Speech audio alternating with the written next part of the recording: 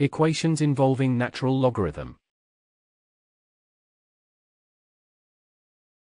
We can solve the equations involving natural logarithms in the same way as the rest of logarithmic functions.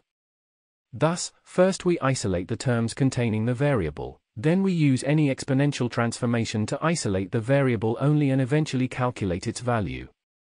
Let's consider a pair of examples to clarify this point. Example: solve the following equations. We have the following shown on screen.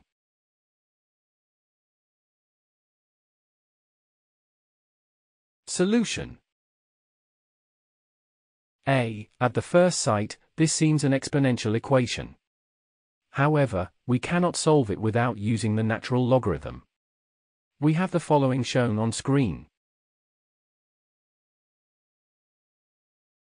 Multiplying both sides by e to the power of 3 yields, we have the following shown on screen.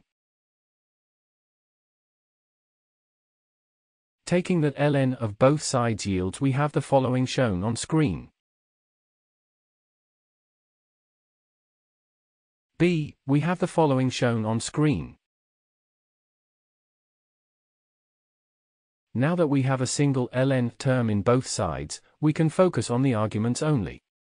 Thus, we have the following shown on screen. C. We have the following shown on screen.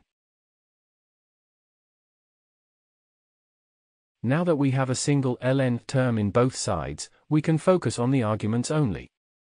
Thus, we have the following shown on screen. This is a quadratic equation where the coefficients and the constant are a equals 1, b equals -4 and c equals 3. The discriminant delta is positive, as we have the following shown on screen. Therefore, this equation has two distinct roots. We have the following shown on screen. And we have the following shown on screen. Sometimes, none of the roots in a natural logarithmic equation are accepted, as the argument becomes negative for that value. For example, solving the following equation, we have the following shown on screen. We have the following shown on screen.